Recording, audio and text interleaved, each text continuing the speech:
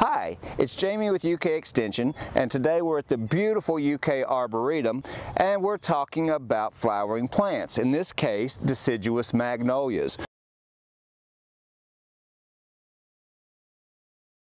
When I say magnolia, the first thing that comes to most people's minds are those beautiful evergreen southern magnolias. And those are a little borderline for us here because of our winter cold. They're not all hardy enough to always look good through our winters. The deciduous types, for the most part, do very, very well here. I want to point out to you that most magnolias are very large trees. So even these we are standing in are relatively young trees. This is an extremely large form of, I guess we could lump this with the saucer magnolias. Flowers of this size are not typical for saucer magnolia, but I suppose this is probably a hybrid with some other species. I expect this to be either Vulcan or Galaxy. I'm not totally sure on either of those, but those are very similar with similar sized blooms. So the magnolias are very easily grown. They're fairly rapid growing.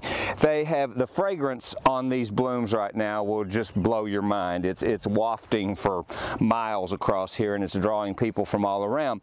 So in addition to these large pink blooms, I need to mention to you there are smaller varieties as well, and we're going to talk about some of those one by one. Something like this everyone does not have space for in their landscape.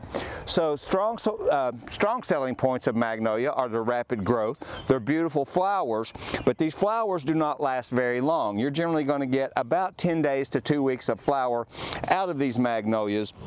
And there are some, I'm going to step over here and show you a smaller version of this, and it's not really the same plant, but some people refer to these smaller plants as lily-flowered magnolias, another set of hybrids, and these are typically named little girls' names. Some people call them the little girls series. The most common ones are Anne and Jane, but there's Ricky, Betty, Susan, a bunch of them in the market.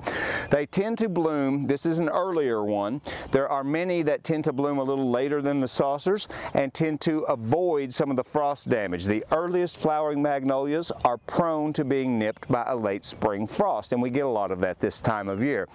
I just want to point out, because many times these are sold for foundation plantings in small yards, and they are small as far as trees go, but in the grand scheme of landscapes, that's a pretty good sized plant, and it's going to get bigger than this. Even these small ones are going to go to about 15 feet.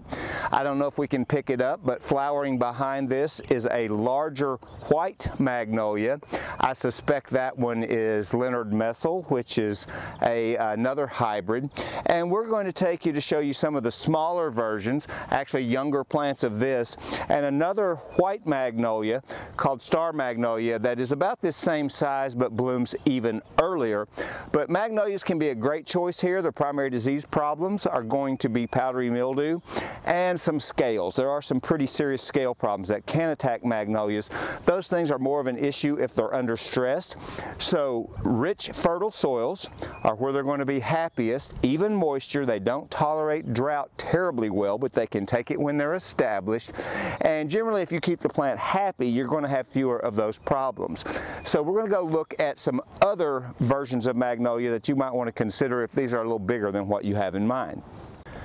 And here we're standing with another one of the smaller lily-flowered magnolias. I just wanted to point this one out to you to show you how there is this span of bloom times. This is a later flowering one that's not even open yet, just beginning to come into bloom.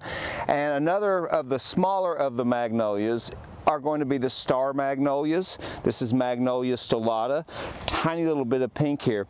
Now keep in mind, this whole plant is about roughly half of the mature height. So it's going to get much, much larger. You can sometimes find these trained to a single stem where they make small trees, and that might get things up off the lawn a little bit. But not tiny plants, but very worthwhile plants if you're after that early spring color. And aside from a few pest problems, magnolias are generally pretty low maintenance and easy to care for. Just think of these for your garden, but just keep in mind the flowers are fleeting and you just kind of have nondescript foliage the rest of the year. But with any landscape plant, that's going to kind of be the case, and you just need other things to carry your seasonal interest throughout the rest of the year.